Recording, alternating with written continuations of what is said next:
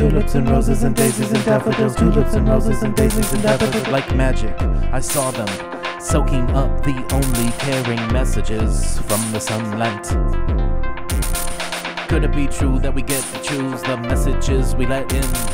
Could it be true that we get to choose the messages we let in? Could it be true we get to choose the messages we let in? But something was wrong in another part of the garden. Things looked different. Those flowers weren't getting any messages. Those flowers weren't getting any messages. Can you see that?